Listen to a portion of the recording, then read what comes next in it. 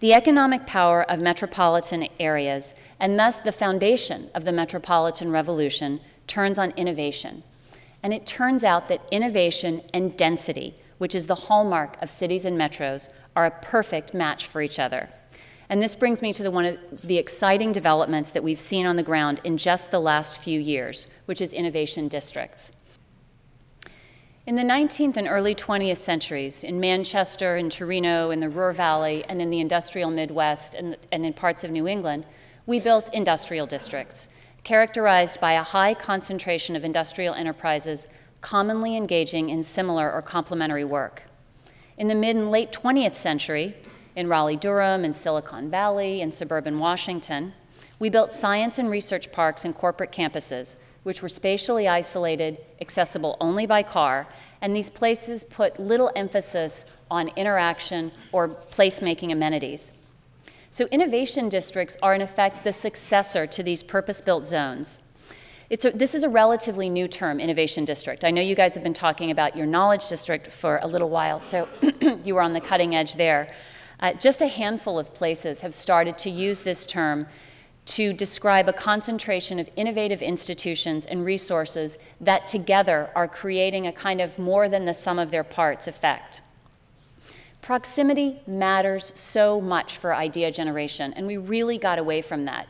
Universities, right, like Brown, like RISD, always understood that idea, right? That's why they drew bright people to campuses. And they put them together, not just in classrooms, but in student unions, in all of these other, in quads, in all of these sort of interstitial places where people could meet, connect, invent Facebook in their dorm room, that kind of thing. Somehow we decided, though, that when people turned 22, 23, 27, depending on their tenure at the university, that they became totally different and they could create ideas in these sterile boxes or in cubicles. And we're realizing that's just not true.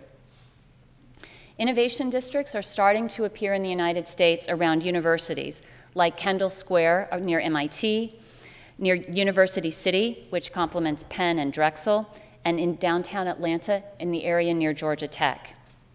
We're also seeing a model of innovation districts coming around unused waterfronts. So that's happening in Boston, in Seattle, and at the Brooklyn Navy Yard. We're also seeing science parks, the epitome, right, of this mid-20th century isolated form of innovation, reinventing themselves. So Research Triangle Park is undergoing a big master plan overhaul so that it will become a more collaborative, connective, urban-like space and attract younger workers and innovative firms. Even Detroit has a nascent innovation district. Now, when most people see Detroit, what they look at is what's not there. They only see what's missing, right? They see the vacant land. They see the abandoned buildings. They see the eerie emptiness of a city that was once home to 1.8 million people and now holds less than 700,000. But Detroit does have density and innovative economic activity concentrated in two neighborhoods, downtown and midtown.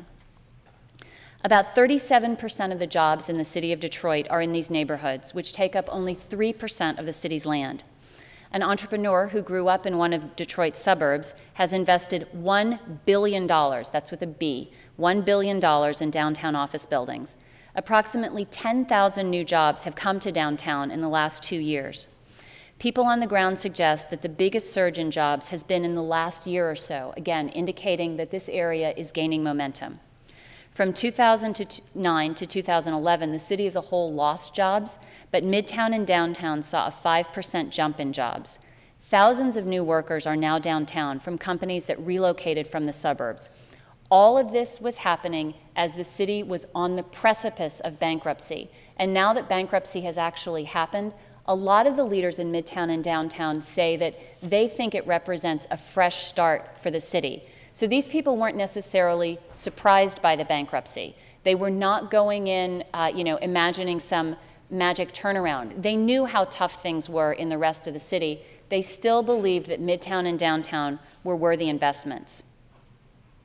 So the innovation institutions that are in Midtown and downtown include hospitals, businesses, higher education and design centers, business incubators, clusters of technology and creative firms, plus resources and resources for entrepreneurs and new businesses. The new M1 rail line will soon link downtown and midtown and could serve as kind of a circulatory system for this emerging innovation district. The density of these innovative institutions and companies leads to new businesses, new products, new export opportunities, and new jobs. Over time, this economic activity and the new apartment buildings and retail strips that it draws will spread over into surrounding neighborhoods.